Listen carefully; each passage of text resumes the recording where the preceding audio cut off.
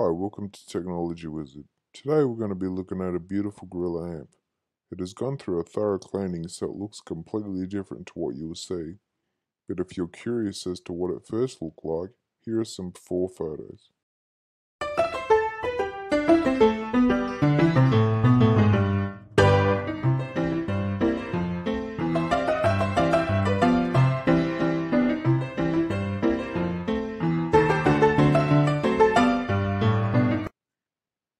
As you can see, very different.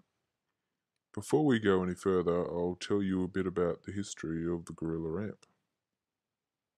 Now, there's not much info on this company, but from what info I can gather, the same people who made the famous pig nose amps are the same who built these amps. They were very popular in the early 80s for beginner guitarists. They were the most affordable option at the time compared to other counterparts such as Marshall, Fender or Vox.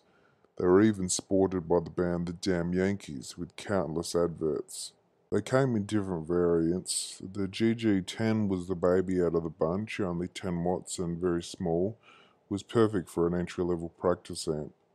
The GG-20 was the next up and coming at 20 watts. These were the most popular and had a few revisions such as the GGR with reverb and GG-C with chorus built in.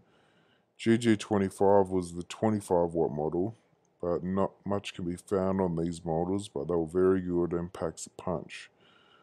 The second last was the GB30 bass and keyboard amp, and finally the TC35, nicknamed the Tube Cruncher. The model I have today is the GG-25.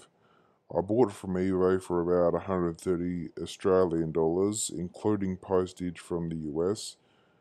Now let's finally look and see what we have here. So here are the controls. We've got the tube stack option. You got the volume. You got the MS volume treble. You got the middle and the bass volume. You got the little light here on and off on the right side there. A nice little Gorilla logo. And then you got the Gorilla logo down here. It's a nice addition. And that's pretty it. Let's hear it.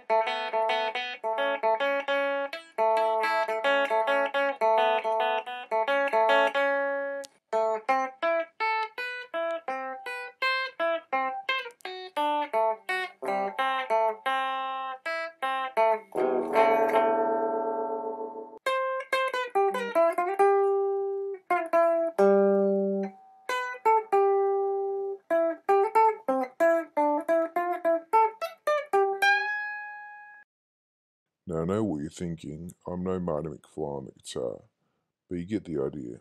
I apologise for not cranking the volume up to get a bit of grit and grunt, but the pots are very dirty and need to be cleaned. So when turned up loud, it will crack and hiss. I will eventually be doing a part 2 on this when the pots are cleaned and show its true capability. I'd like to add that these are well worth getting if you want a nice little practice amp or a solid gigging amp. They are coming harder to find, but do show up every so often for a decent price. Well, thanks for watching and I hope you enjoyed the video. Next week I will be taking a look at the Dick Smith Wizzard Computer. Hopefully I'll see you then. In the meantime, if you liked what you saw, give a thumbs up. If you don't like what you saw, let me know in the comments why. And don't forget to subscribe and be notified when I upload new content. See you next time.